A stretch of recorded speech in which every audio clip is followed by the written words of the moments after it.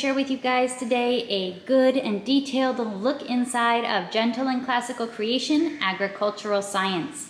Gentle and Classical has several different options for science curriculum, for a Charlotte Mason style science curriculum that incorporates nature study, living books, language learning, as well as hands-on opportunities. I have used both their Nature Volume 1 as well as their Nature Volume 2 in my homeschool, and I have videos on both of those. This is their newest release, and it's a little bit different. It's the beginning of a new series that is called Creation, and it is aimed at a little bit older students. So this is targeted mostly at 3rd through 6th grade, while the other Gentle and Classical Nature programs can be more used with pre-K through 2nd grade. They can also be used with older students. But the content of this one and the vocabulary or writing and reading expectations are going to be a little bit more meaty, and that's why it's more for mid through upper elementary. And you'll understand more about that as we get in. Now, I am a Gentle and Classical affiliate, so when you purchase resources from Gentle and Classical through my link, which I will leave down in the description below, I do earn a commission, and I really appreciate all of you guys who do use my links. Thank you so much. Thank you for supporting my work here on YouTube. But let's dive into seeing what you can expect in agricultural science. First of all, I'm just really excited with the topic of this, getting to learn about farming and food systems and agriculture. There are so many different amazing topics in science. I think science is just an incredibly fascinating subject area. But there aren't all that many farm-related studies, so I love the topic of this first of all.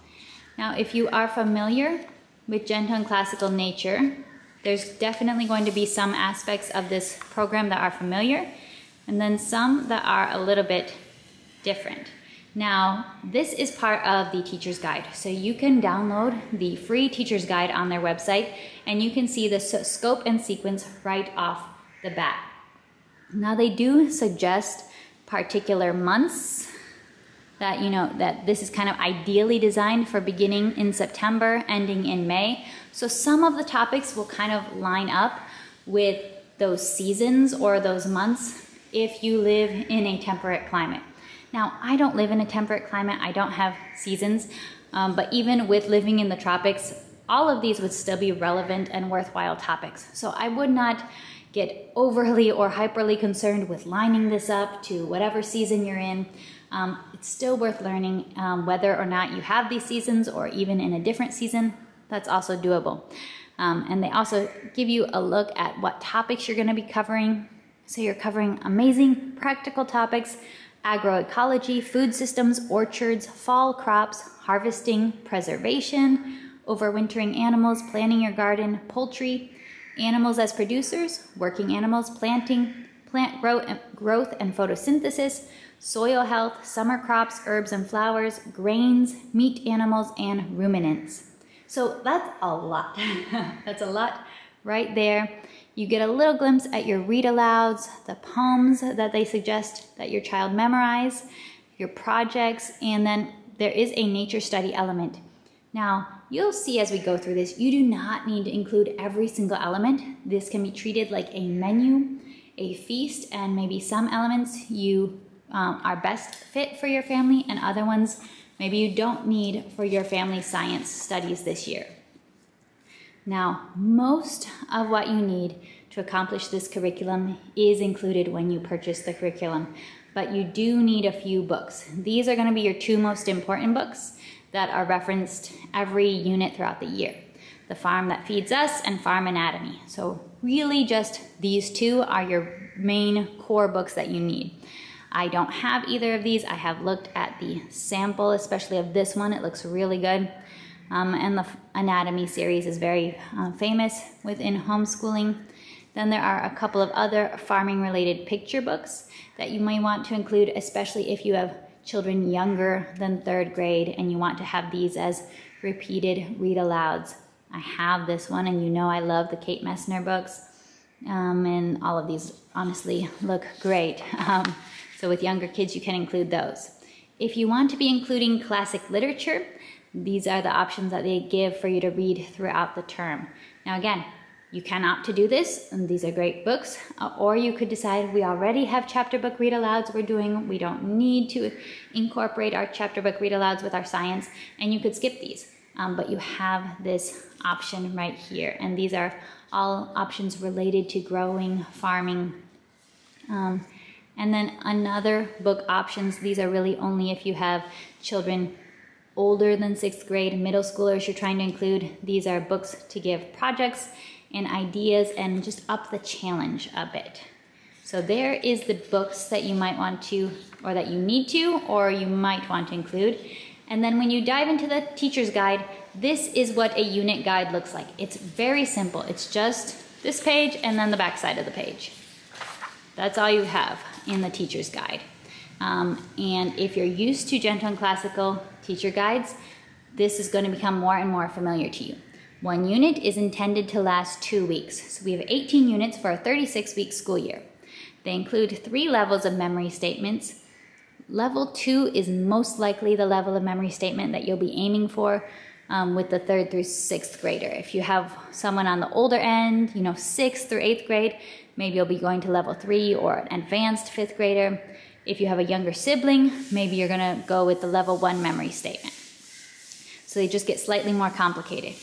If you want to include a little bit of foreign language vocabulary, they have those 3 right there. Then you have your core books. What are you supposed to be reading this week? And then if you are including nature and projects, they give you just a little reminder. Hey, for the first 6 units, we're gonna work on this project, a phenology wheel. We're gonna work on learning our first nature poem, and we're going to start recognizing our first wildflower, a yellow wildflower. All of that is included in the student notebook, by the way. What's very cool is on the back side of these pages, they give you a little bit more ideas. They give you an additional book menu. So you can take this to your library, or if you're wanting to expand your home library and get some more farm or plant-related books, you can pick out a couple. This does not mean read all of these books as part of this unit. This does not mean read all of these books. These are ideas and options if you want to go farther. They are not necessary, but hey, if your library has them, if you're a family that loves books, this gives you some direction of where to go. You can also, of course, just see what books does your library have on food systems? What books do they have on general agriculture? Then this is a really fun section, your Explore More section. Sometimes they'll give you links to videos or websites that you can check out. Sometimes they'll give you hands-on activity ideas, and you just treat this like a menu. See what might work for your family. Yeah, they'll give you field trip ideas. Now, the idea with this is not necessarily that you are working on science every single day. The idea is that you're covering this 1 unit over 2 weeks, and you're typically scheduled to, like the way they suggest it, is to do 2 days of science a week. So you'll be covering this 1 unit over 4 days. Now remember that you can download this teacher's guide for free on their website. I'm just giving you a quick little glimpse at a few of the units. These book menus are great if, like us, you love reading. I absolutely loved using Nature Level 2, the Volume 2 of Nature in our homeschool. And I'm not using this right now. I feel like my boys are still too young for this, although my oldest son has recently become very interested in farming and in growing food. And so actually I think he would be really excited about these topics. But we're gonna hold off on this until they're a little bit older, but I'm already getting excited about using this just looking at it. All right, now I want to show you some other elements of the program. I've printed out some of the pages from the student notebook. And the student notebook is where you're going to notice a bit of a difference from Nature Volume 1 and 2. It's definitely beefier, it's wordier. This is where you're going to see that, yes, this is probably gonna work better with more of a 3rd grade and up versus with younger students. You're actually getting a lot of the content and a lot of the information in the student notebook itself. So there are interactive pages, there are pages where you're writing, but there's also a lot of pages of reading. And with the older student, maybe they can read it out loud, or maybe you can read it out loud to them. You can see how it works for your family. But there is a farm story that's going on, and it's a farm visit that's happening, and it's a continuing story throughout the year that ties in the topics that your children are learning about. So you read about 2 pages of a farm story. and can discuss that with your child. They have Creation Corner. So here we're talking about sustainable farming, some different practices, building our vocabulary, understanding different ideas. We have that. Then we have our poetry recitation as we're practicing. As we're going through this unit, you can be practicing this poetry, this poem, sorry. So as you go through the unit, you're practicing that poem, then vocabulary, writing the definition for each of the vocabulary terms. You could come up with your own definition as a family, or you can look them up in the dictionary and teach dictionary skills. Hey, homeschoolers always be learning. And then there's a notebooking narration page that includes an invitation to draw and to write. And then a little bit more information. Like I said, this is meaty. This student notebook is meaty. This is still part of Unit 1. Continuing to learn about agroecology, continuing to learn about what these concepts are, crop rotation, companion planting. Then you have your nature elements. They give you some options on what yellow wildflower you might be able to find locally to you. So learning about a few of them, I bet a lot of us could find dandelions. That's the nice, easy one. So you have that, and then they introduce you to your project. And the project is one you work on for quite a long time. They also have a free template and a video included that you can see on how to get started on painting a phenology wheel over time. Then we get to Unit 2.